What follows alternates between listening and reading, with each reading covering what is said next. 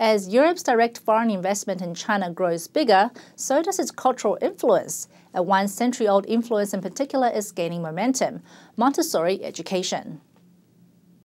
Starting in the 1800s, an Italian educator and physician named Maria Montessori would revolutionize education in the West.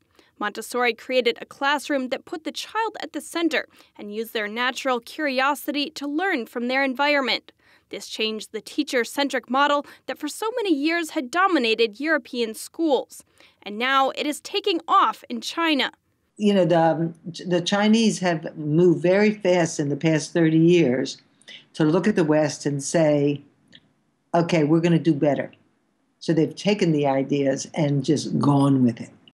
Marlene Barron has trained Montessori teachers all over the world. She currently works at an international Montessori school in Beijing. And her school isn't the only one. She says every time she turns around, there is another Montessori school.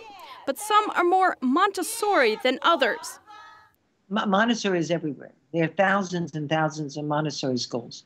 Most are fake Montessori because Montessori sells. U.S.-based Xavier University is working with Zhengzhou Normal University to develop its Montessori program. One of their main roles is to set the standard for Montessori education in China. There are schools doing some really incredible things, and then there are schools that they're not. And many Chinese parents, according to Gina Lovequist, don't know enough about Montessori to tell the difference. But that hasn't stopped some from trying it out. They've heard about Montessori, or they like some of what they saw in the educational systems here, or how we live, or whatever it is. But they want it rooted in their Chinese culture. In a country where most parents can only have one child, many are willing to invest a little more in their child's education. Holly Kellum, NTD News.